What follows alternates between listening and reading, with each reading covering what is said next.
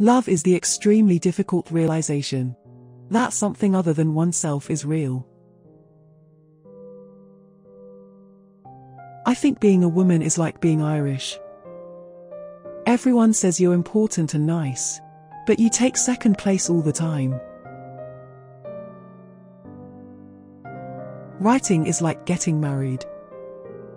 One should never commit oneself until one is amazed at one's luck.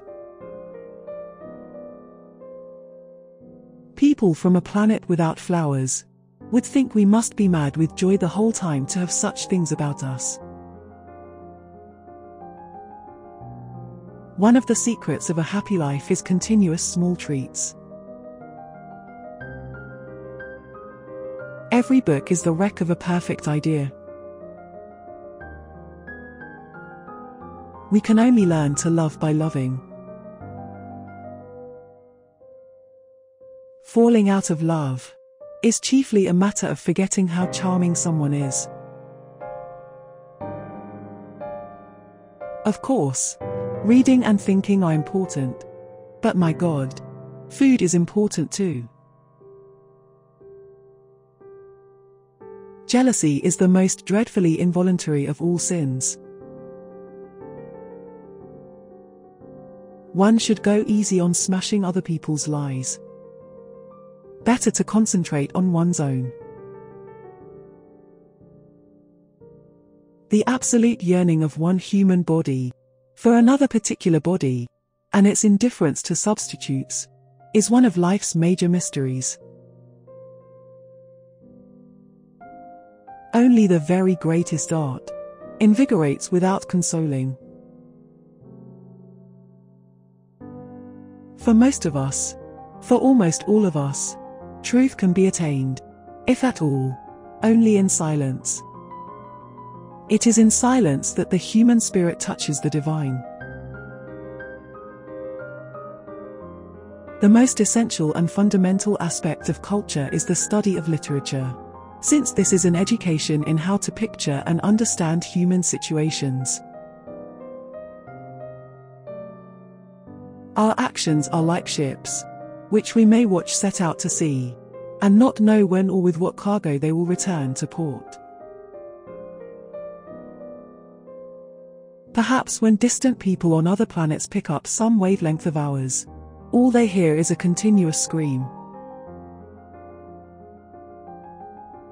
Those who hope, by retiring from the world, to earn a holiday from human frailty, in themselves and others, are usually disappointed. The bicycle is the most civilized conveyance known to man. Other forms of transport grow daily more nightmarish. Only the bicycle remains pure in heart. Starting a novel is opening a door on a misty landscape. You can still see very little, but you can smell the earth and feel the wind blowing. Emotions really exist at the bottom of the personality or at the top. In the middle, they are acted. This is why all the world is a stage. Anything that consoles is fake.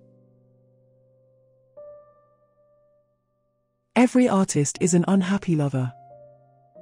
And unhappy lovers want to tell their story. What a test that is! More than devotion, admiration, passion. If you long and long for someone's company, you love them. We defend ourselves with descriptions and tame the world by generalizing. But death is not easy, and life can win by simulating it. People have obsessions and fears and passions which they don't admit to. I think every character is interesting and has extremes.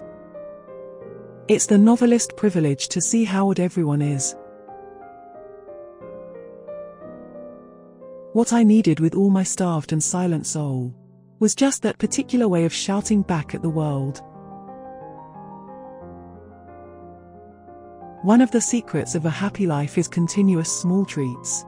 And if some of these can be inexpensive and quickly procured, so much the better. As we live our precarious lives on the brink of the void, constantly coming closer to a state of non-being, we are all too often aware of our fragility. I feel half faded away like some figure in the background of an old picture.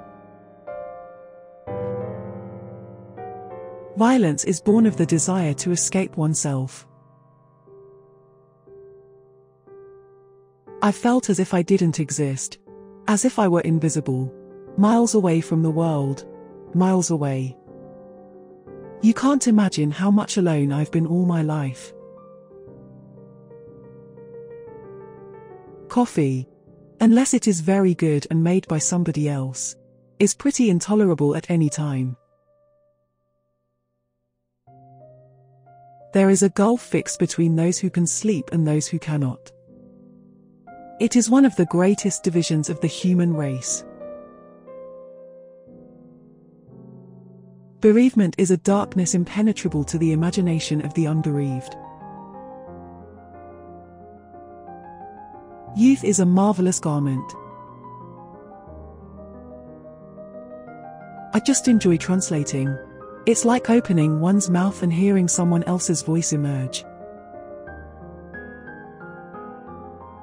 In philosophy, if you aren't moving at a snail's pace, you aren't moving at all.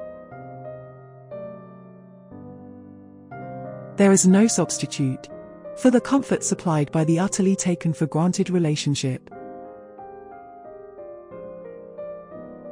Art and psychoanalysis give shape and meaning to life, and that's why we adore them. However, life as it is lived has no shape nor meaning. And that's what I am experiencing right now. I've been so unhappy for years. So unhappy. I don't understand how a human being can be so unhappy all the time and still be alive. But one must do something about the past. It doesn't just cease to be.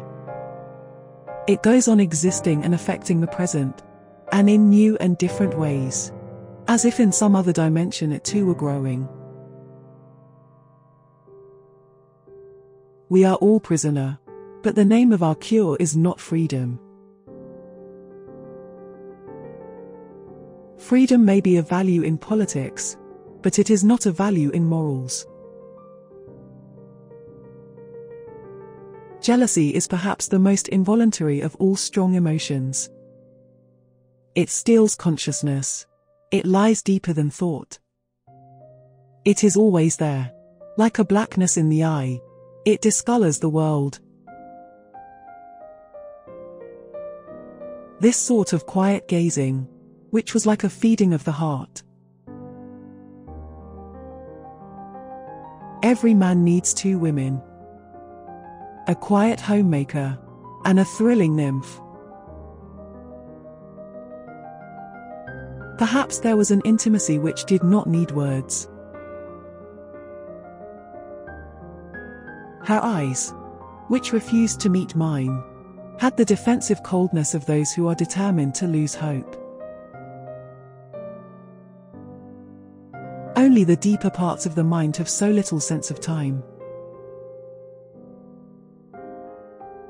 An experience is richest not talked of.